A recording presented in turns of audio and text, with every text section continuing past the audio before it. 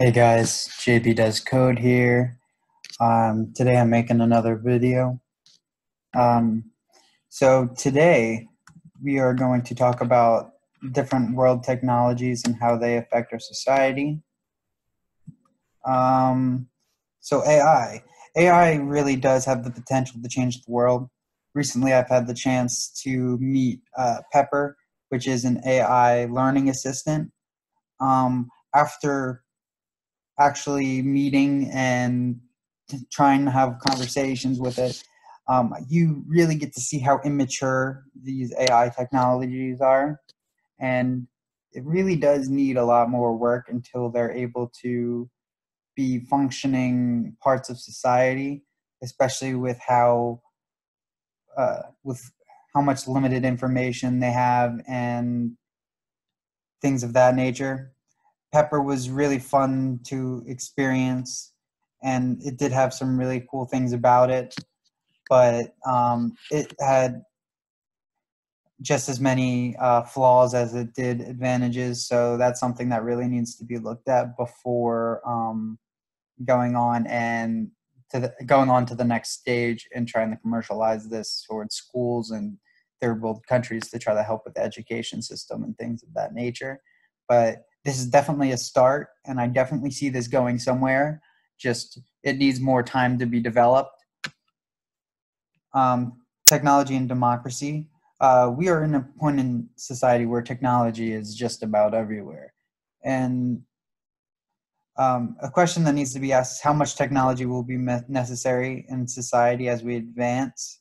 So this is a really big topic.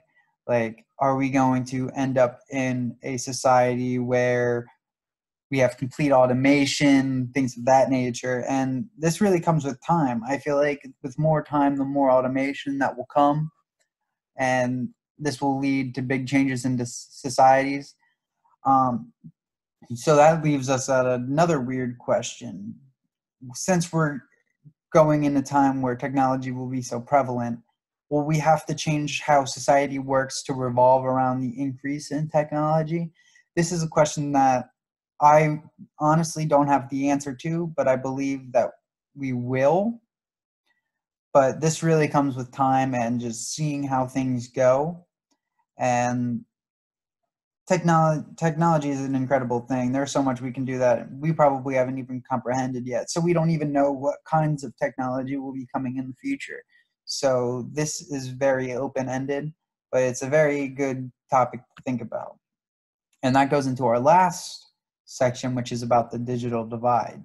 If you don't know what the digital divide is, it's the difference in information between somebody who has access to the internet and somebody who doesn't.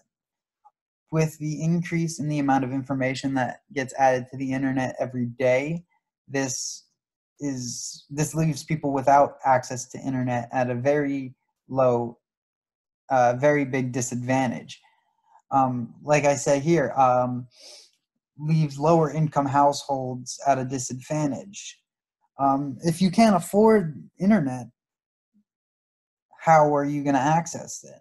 Or if you don't have a technology that has internet capabilities, there's no way you're going to access the internet. So this leaves these people at a big disadvantage because there's so much more information on the internet than there is at libraries, especially nowadays. It not wasn't always the case, but this is changing with the increase in information that's being added to the internet, such as like Wikipedia and all those other resources. Wikipedia is just one.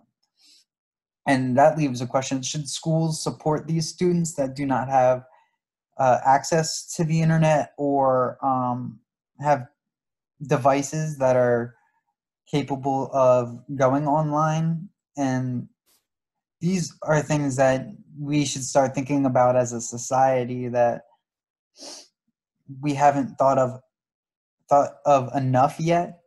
And I'm not saying we haven't at all, but it's something that really needs to be looked at, especially with the way society's going. So that is my little presentation on different world technologies and how they affect our society. Um, so If you like the video, please like and subscribe to the channel. If you have any questions, feel free to message me on any of my socials. It's JB Does Code. There's no spaces on Twitter and LinkedIn, but feel free to DM me on any of those, leave a comment, and I hope you enjoy.